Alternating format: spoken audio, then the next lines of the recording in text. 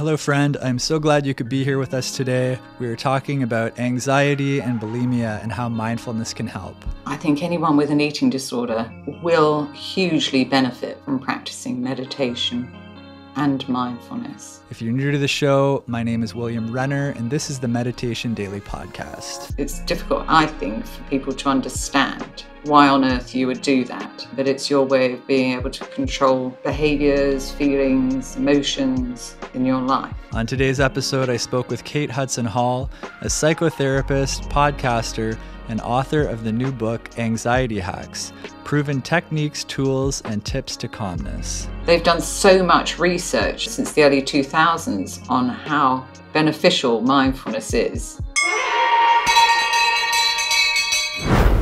Kate, thank you for coming on the show. Oh, William, thank you. I'm very excited to be here. And thank you for setting up this podcast. It's excellent.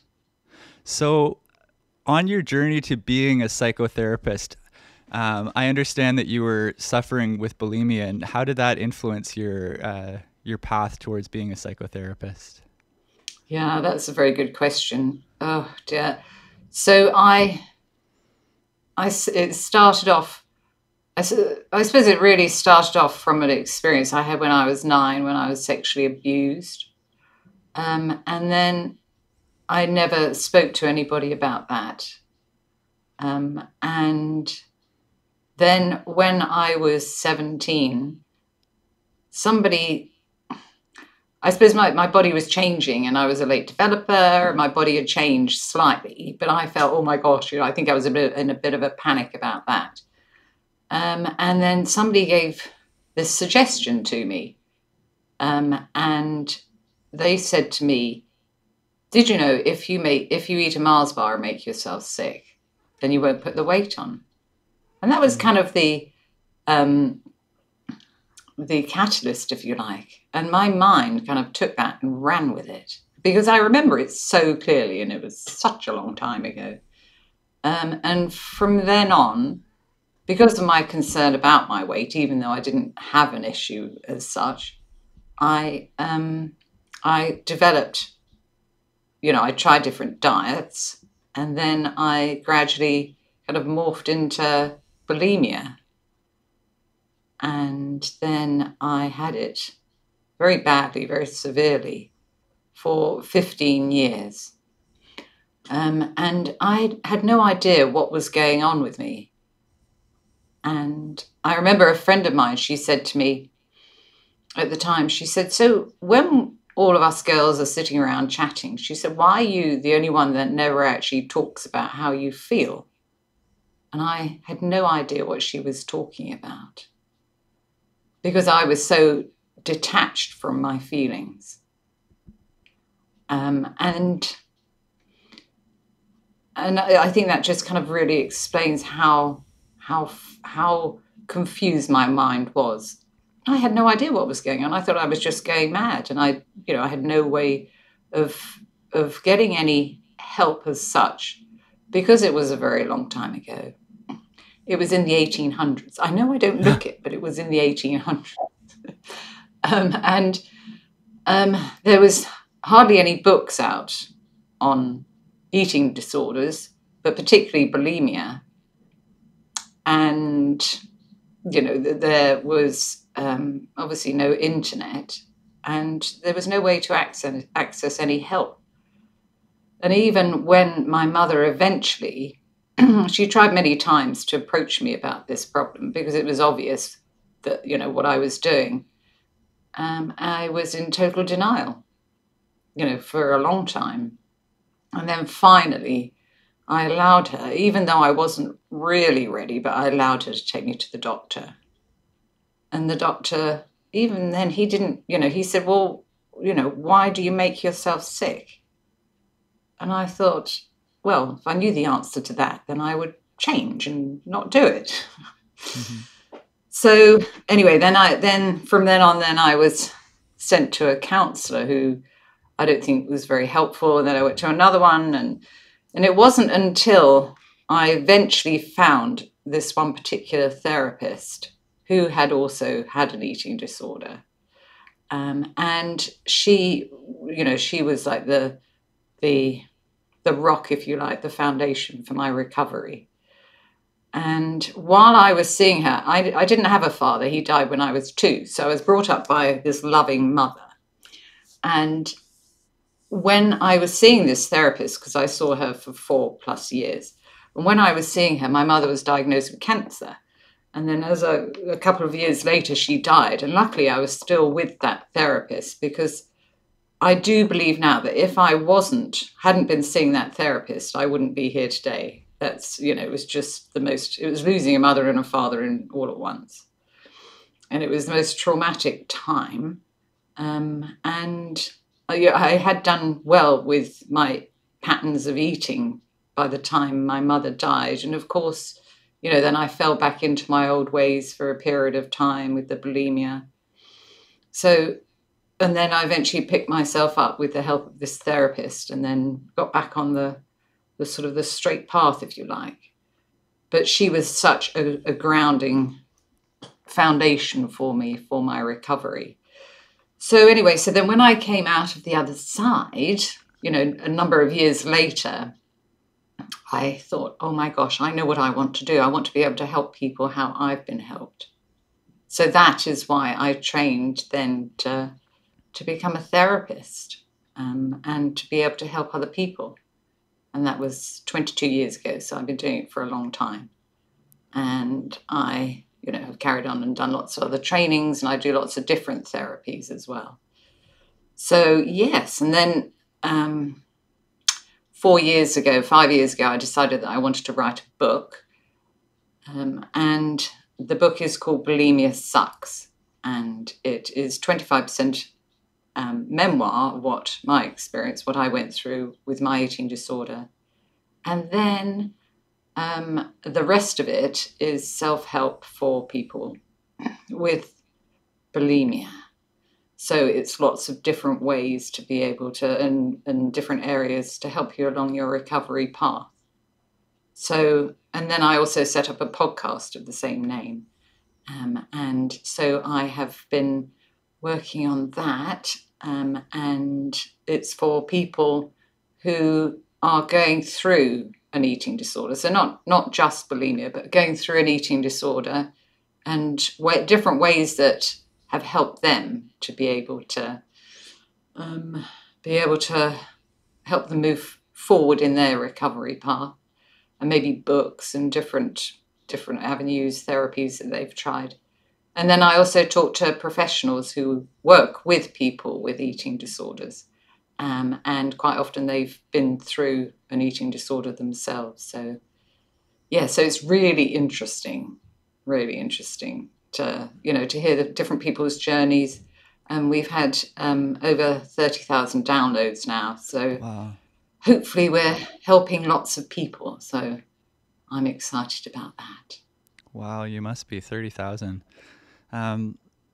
With bulimia, what is the difference between bulimia and anorexia? Because I've heard both of those words kind of interchange sometimes, and I'm not really too clear on the difference. So, and are those the only 2 eating disorders, or are there other types of eating disorders as well? Oh yeah, no, there's a number of different types. But anorexia and bulimia are the ones that's sort of the most heard about. Anorexia is when you deprive yourself of foods and you stop eating. And then bulimia is when you fall into this pattern of eating large amounts of food and then purging. And it becomes your way of controlling your life in some way. It's your way of being able to cope with how you're feeling. It's difficult because people that haven't had bulimia, it's difficult, I think, for people to understand why on earth you would do that. But it's your way of being able to control your behaviors, feelings, emotions in your life. And it's, they're both deeply deadly diseases. And then there's a combination. Some people can have, a strain of one and a strain of both of the other. There's exercise bulimia, which is people that over-exercise to compensate for the amount of food that they've eaten, but to really huge extremes. And then in 2013, the official title, or if you like, or whatever you like to call it, for binge eating disorder is now very, a lot of people have that. So there's a lot of different strains to it, and recovery is not a straight pathway. And it's finding the right help and finding what works for you. Finding, a therapist, going to the doctor if you have got it, going to the doctor, going and finding a therapist that can really help you to start to work through these difficult behaviors.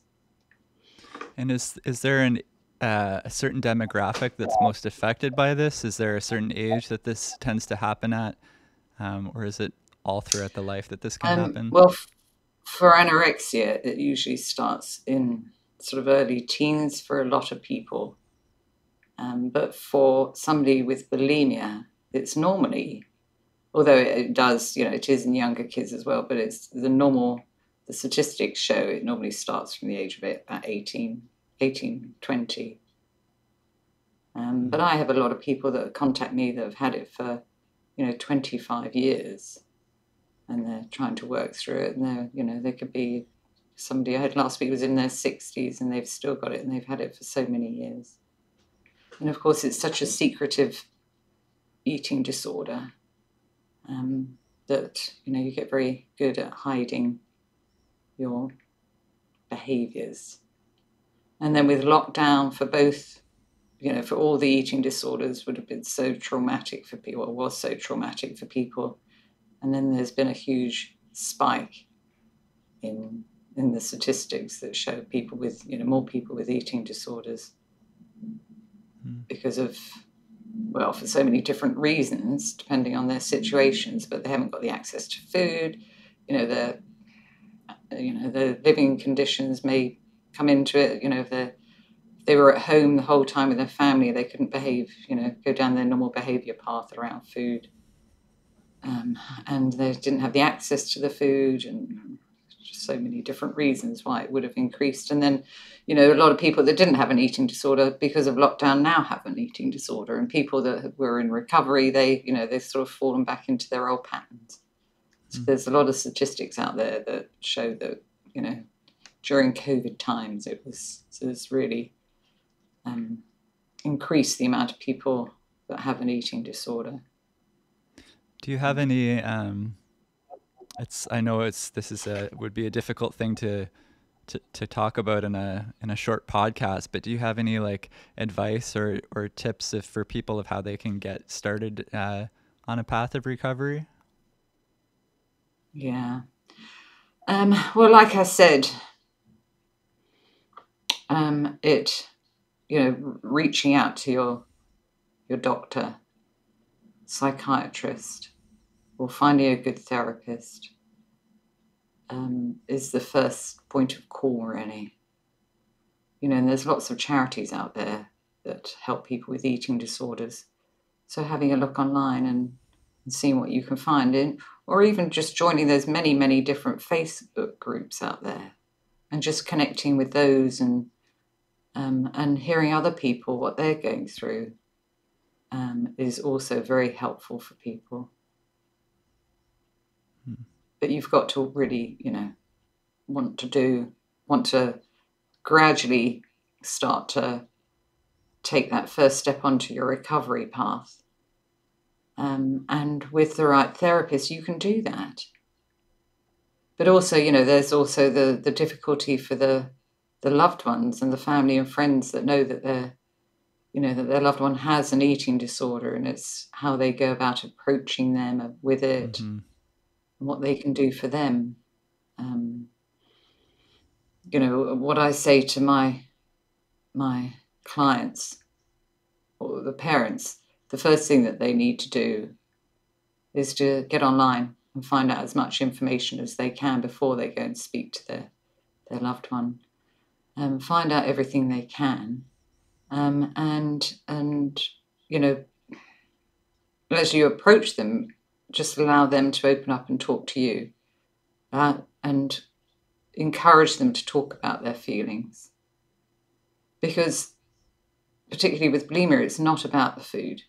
It's about everything else around that's going on for them. And this podcast is centered around meditation and mindfulness. Is there a link between mindfulness and bulimia, or meditation? Do you know? I think anyone with an eating disorder will hugely benefit from practicing meditation and mindfulness, because it's going to give them a break from the eating disorder voice, which is constantly there driving their behavior. And so I know that it would definitely help them by learning those steps, but not just, in their everyday life, but physical changes in their brain will be seen if they were to start to practice, particularly mindfulness and meditation. But this, we were talking about it before, they're both kind of intertwined, we believe. Mm-hmm. I practice the Anapana meditation, which is the awareness of the breath moving through the nose, and I find that there's like a really strong link between that and the thinking, that especially the narrative mind. So when I'm aware of the breath passing through the nose, it has a tendency to kind of slow the narrative mind. So if there is, with bulimia, if there's a voice that's, that keeps Constantly talking to you, then I think like having awareness of the breath could really help with that. Yeah, no, absolutely. And I understand that now you're starting to focus on anxiety as well. I know that you've been helping people with anxiety throughout your career as well, but now you have a new book coming out about anxiety. Yeah, I have, William. So my new book has just come out. Well, it came out yesterday, and it's called Anxiety Hacks. Because, like you said, I have over the years worked with so many people with anxiety, and as we move forward in life, anxiety just seems to be getting worse and worse for people. More and more people have anxiety. So I decided a couple of years ago that I wanted to write a book of how I help my clients with anxiety.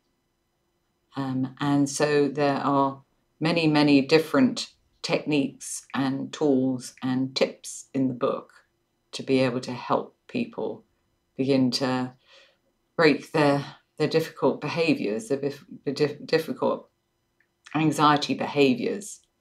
And there's such a nice, good variety of different ways, because we're all different. And I think it's really important that, that you have a book with lots of different choices, so you find out what works for you and what you can use to be able to calm yourself. And because I teach mindfulness, there's a whole section on that, a whole chapter on that, and different ways that you can use that to be able to help you to, like we say, to be able to work with those difficult thoughts and feelings that are connected to anxiety. I'm wondering why you think anxiety is on the rise. Is it because of technology, or do you have any thoughts on why it's on the rise? I think because of technology, and I think that people are much more stressed now than they ever used to be, and lives are so much busier because of the technology, the social media, and the pressures that are put on people, or that people put on themselves by constantly looking on social media. I think that that's a huge part, particularly for the young people. And I think there's a lot of different reasons. But even before the pandemic, we found we had a huge increase in people reaching out for help for anxiety. And now, since the pandemic, it seems to be that most people, well, a huge majority of people have anxiety. And you're going to be launching a new podcast around this subject as well? Yes, so I'm just about to launch the podcast, also called Anxiety Hacks. And I am talking to people who have anxiety, and similar to the bulimia side, so what different ways that people so I've talked to people that have anxiety and what works for them, what helps them through their difficult behaviors. And then I also talk to people and professionals that have anxiety, or maybe don't have anxiety, but help people with anxiety. So there is going to be a lot of different help in my podcast for people with anxiety. So I want to have a really different, wide variety of people that I talk to that have had different experiences. Because I obviously, having an eating disorder, it's sort of anxiety is intertwined in that behavior. But my anxiety started when I was 5, and I had separation anxiety from my mother when I had to go to school. But at the time, nobody knew that's what it was, and I was just told to get on with it. But now, if that were to happen so severely as I was, then hopefully they would have addressed it back then. And then that continued on, because I went away to boarding school, and I remember crying every night because of having to leave my mother for the first 3 weeks. And then I'd have like a week of, oh, I feel a bit better now. And then like the 5th week, I'd see my mother again. So then it was like the whole cycle would start off again. And that went on for years. So from the age of 11 until I was probably like 14, until I finally managed to overcome that somewhat. But that was, really severe separation anxiety. But then there was no help. Nobody knew what it was. And I just had to deal with it in the best way that I could. And I think that was also intertwined in with the eating disorder. And there was lots of different, and of course with the sexual abuse, I never talked to anybody about that. I didn't tell anyone until I was in my 30s, until I was having therapy. And then I started to open up about that. And so, all these feelings have got to come out somehow, some way. And for me, it was with developing an eating disorder and the anxiety. Hey guys, I hope you're finding this conversation helpful. If you're listening to this as an audio podcast, you can watch the full interview on YouTube. And if you're watching on YouTube, we have audio podcasts for your commute. For me, I never experienced, I wouldn't say severe anxiety, but there was always, some social anxiety that was there. And I think that for me, sobriety was a huge help. That happened maybe four years ago now or something like this. Before the pandemic, once I discovered meditation, I started realizing the importance of keeping a clear mind, and sobriety was going to help with that. So for me, I know that alcohol, and I think for probably most people in society, alcohol and drugs are ways of trying to cope with social anxiety. But for me, I discovered that by stopping these things, it radically reduced the anxiety, especially marijuana. I don't know. That's one technique I would say can be super helpful with this. Yeah, absolutely.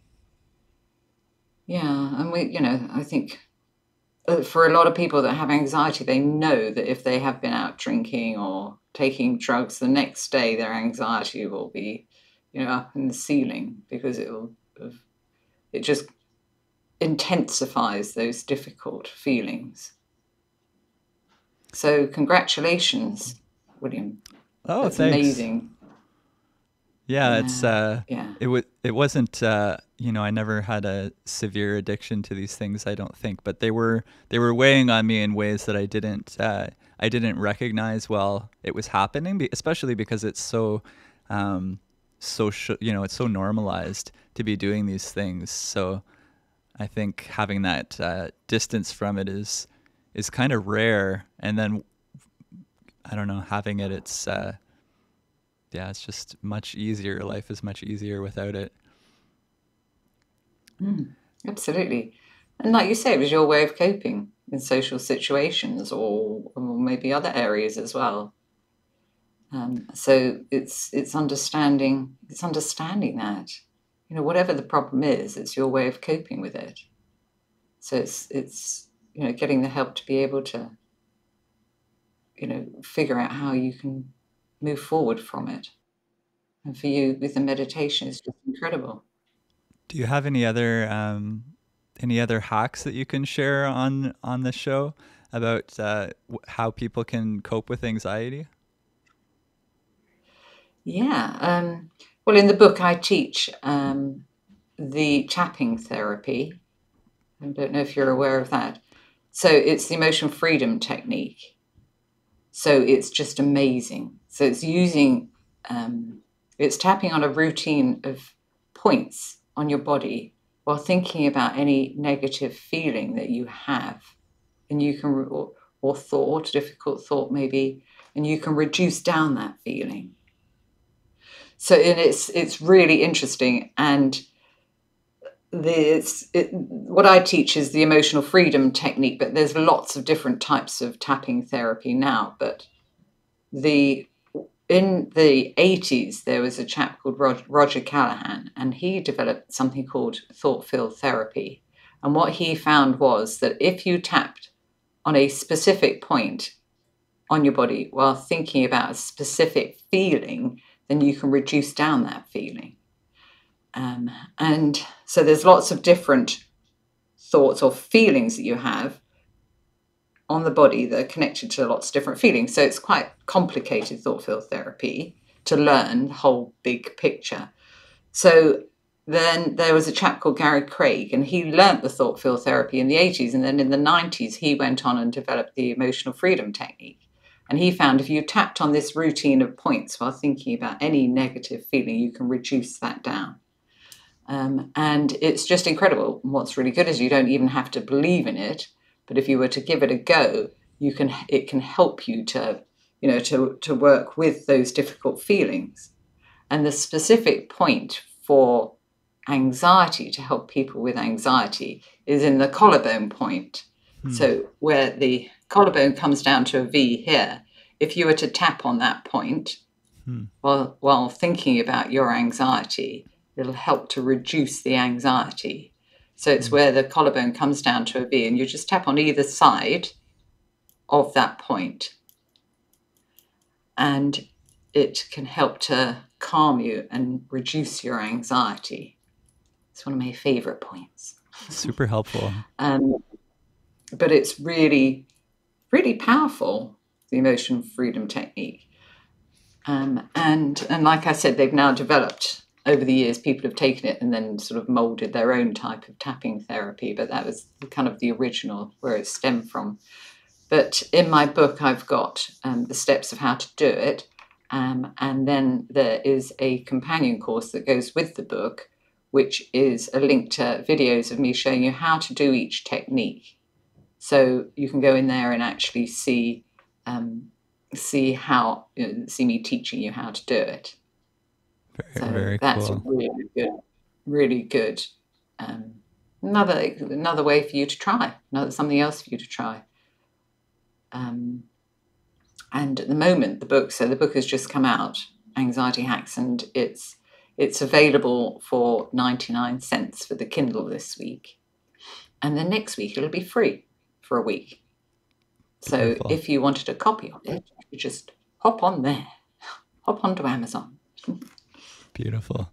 The tapping technique reminds me of the Vipassana meditation that I do, which is another one. So I do the mindfulness of breath, but also Vipassana, which is a scanning of the body.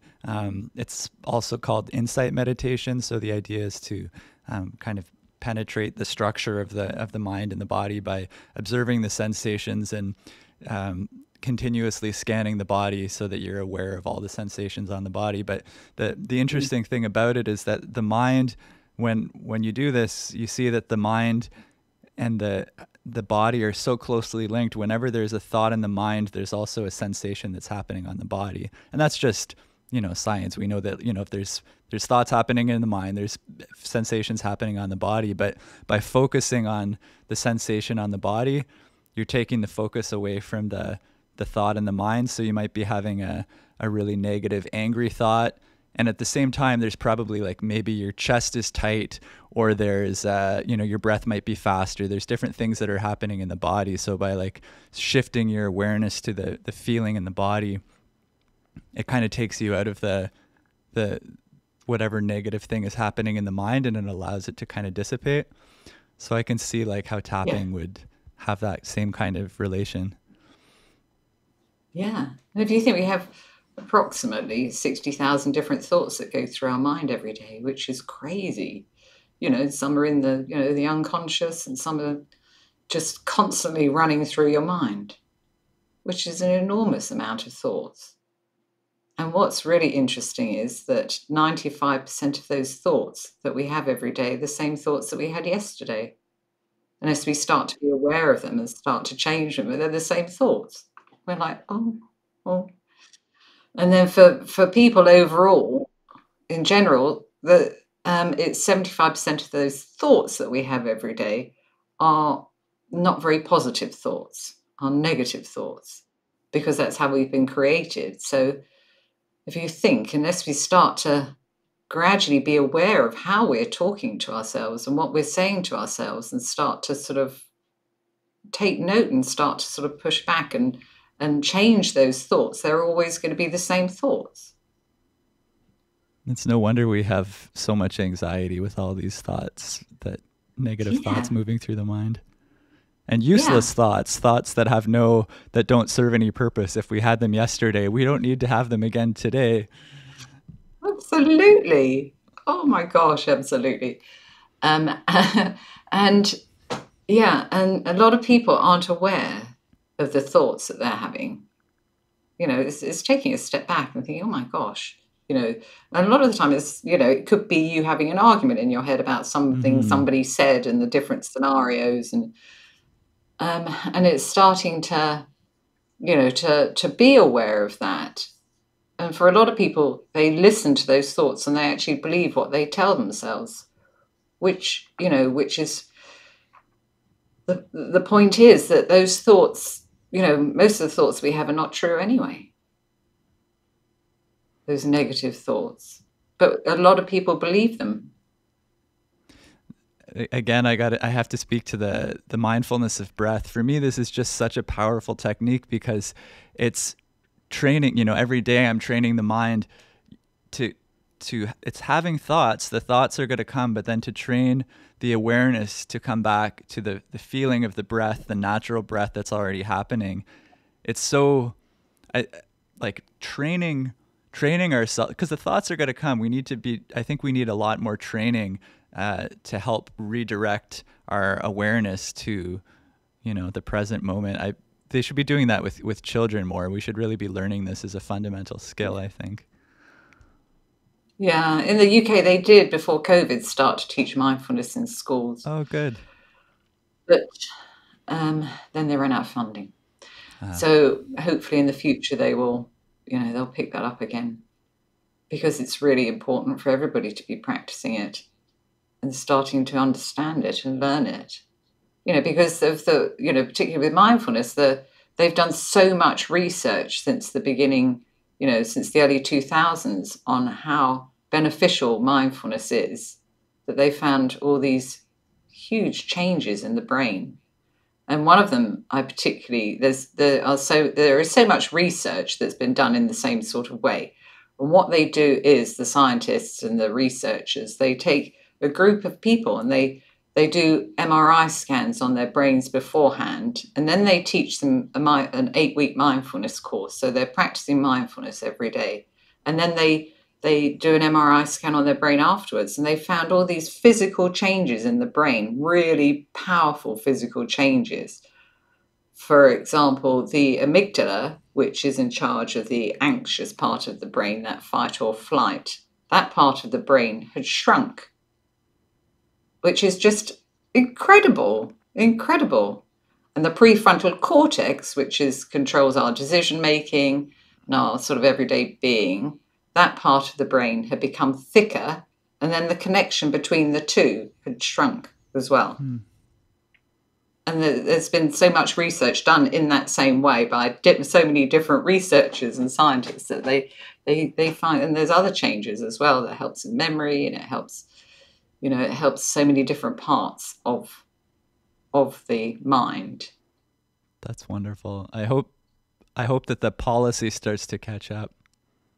Absolutely. And people, particularly mindfulness, and meditation, the mindfulness is more of an inward now, but the majority of people don't understand really what it is. But it is very easy and simple, but also hugely powerful and beneficial. I think it's often overlooked because of how, or perhaps it has been in the past because of how simple it is, if people think it can't be that simple. Yeah, and there's so many different areas and problems that it can help, from, helping to lower your blood pressure, to people that have difficulty sleeping. I think all my clients I teach mindfulness to, they've all hugely benefited over the years from practicing mindfulness to help them to sleep. And it helps with pain and depression. It's really good for, like I say, eating disorders, but also for, couples conflict. It's just so many huge benefits by practicing it. Kate, thank you so much for being on the show. I've really appreciated it. If people want to get a hold of you, what's the best way to reach you? Well, to go to my website, which is katehudson-hall, HALL.com, or my email is katehudsonhall@gmail.com, or come join me on Facebook under Kate Hudson Hall. And then I'm all my social media handles is my name, so at Kate Hudson Hall. Okay, wonderful. Thanks again. Thank you, William. Hey guys, I hope you found my conversation with Kate Hudson Hall to be helpful. Remember, if you're struggling with bulimia or anorexia, you're not alone. There are people that want to help, so I encourage you to reach out. And there will be links below to Kate's podcast where she has tons more resources for you.